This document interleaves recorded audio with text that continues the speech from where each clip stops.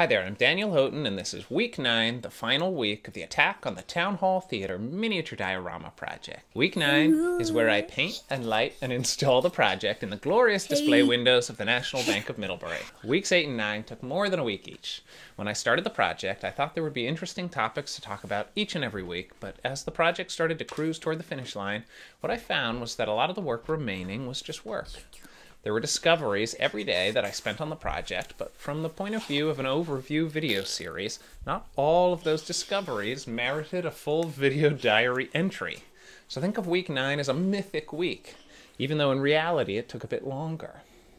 I started by mixing my own airbrush paints and trying out an airbrush for the first time ever. I was worried when I started that it would glob all over the tiny details before I had arrived at the final color and contrast that I wanted. So I made a paint mix that was nice and thin, and the airbrush did a fantastic job laying on the lightest layers, which kept all of the sculpted detail intact. Oh, very nice. Then I painted some of the interior because I knew it would soon be glued inside and impossible to reach.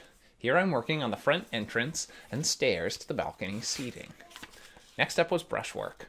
The airbrush is quick and easy on the sculpted detail, but it's inaccurate compared to an actual brush. So the remainder of the color work took a couple of tiny brushes and a lot of paint by number. Late in the game, my wife Megan, who was designing a socially distant hot chocolate hut for the pandemic Christmas, bought some tiny battery-powered LEDs for her project, and I saw that they would be perfect for lighting the interior of the building. So I got two strands, cool blue for the secret lab and warm yellow for the theater. Lastly, it was time to install. Doug Anderson got this awesome turntable that spins every 4 minutes. The guy who had hung the wreaths in the bank windows kindly raised them up 2 feet so they wouldn't block the otter's face.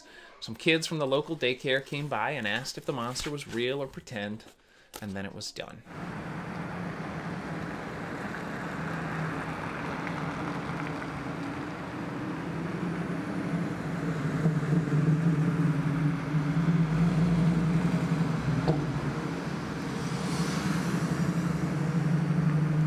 Thanks for watching. If you want to see more of this sort of behind-the-scenes project work, let me know. And until next time, I hope you have fun with your own projects.